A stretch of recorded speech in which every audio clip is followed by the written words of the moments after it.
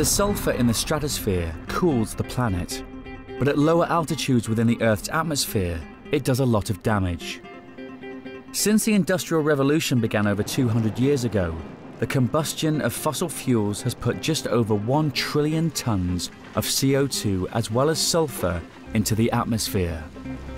By the mid-1950s, the effects of the sulfur were killing thousands of people through respiratory diseases. It also caused acid rain and had a devastating effect on plants and animals. To combat this, Clean Air Acts were introduced, and sulfur emissions in many parts of the world have been significantly reduced. But ironically, filthy factories shielded us from the sun by filling the air with sulfur.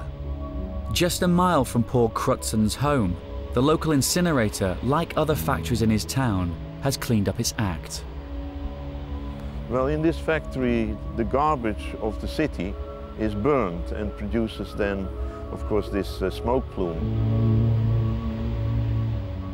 Emits carbon dioxide, and that means that it's adding a small amount, of course, to the global warming.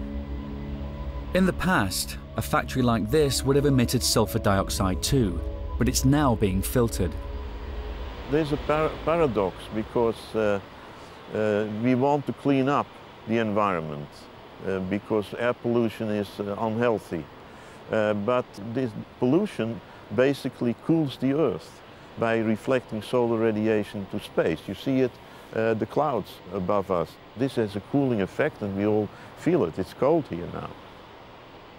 With more CO2 in the atmosphere to absorb heat and less sulfur air pollution to reflect the sun's radiation, the world is getting warmer. For Paul Crutzen's idea to work, 1 million tons of sulfur needs to get 25 kilometers up into the stratosphere. His solution? Rockets.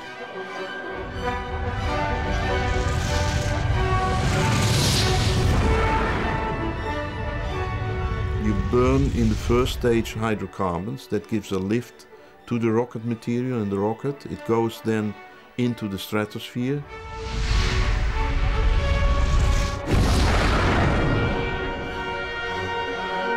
In the stratosphere, you burn the hydrogen sulfide, which you have brought up, and the sulfate particles reflect solar radiation. Now, when that is done, the rocket will just tumble back into space and probably fall down in the ocean somewhere.